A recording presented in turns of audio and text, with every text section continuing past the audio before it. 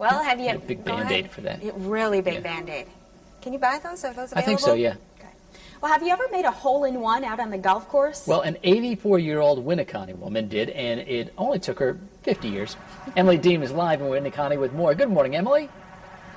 Good morning, you guys. Yeah, we're at Lake Breeze Golf Course in Winneconne, and it's a dream for every golfer to get a hole-in-one. I mean, I got a hole-in-one on a putt-putt golf course. I don't know if that counts, but we're out here right now, and the lady of the hour, too, that got it, Peggy Johnson. And Peggy, you've been golfing for, gosh, 50 years now with your late husband, Don. In about 1960, you guys started golfing, but what made you want to start golfing?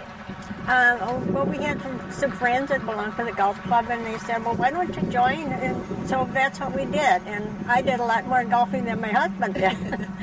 And because he was busy, but he liked to golf too. And then in the winters we went to Arizona, and I golfed a lot there.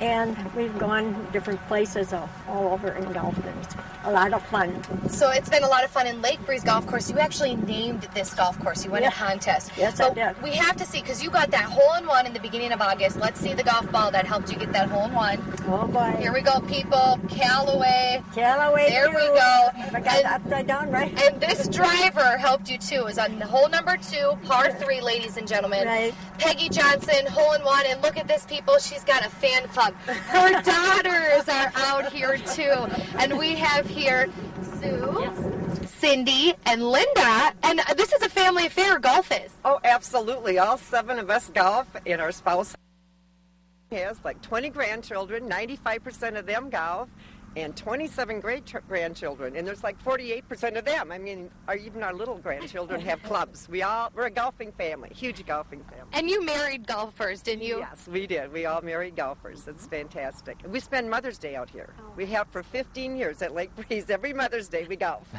And 3 of 7, but the fun thing about it, too, to come out here, and your mom, 84, she's still competitive. She says the people she wants to beat are her girls. Yeah. That's right. She does. That's the truth. That's why she has the big head driver. We had to buy her one for Christmas because she wants to beat us. Well, good thing you got her the driver. It was the one that got her the hole-in-one out here at Lake Breeze. So we'll have more coming up. Maybe get a few lessons or something from Peggy. We don't know. We'll see, but we'll send it back to you guys. Yeah, thanks, Emily. Great story.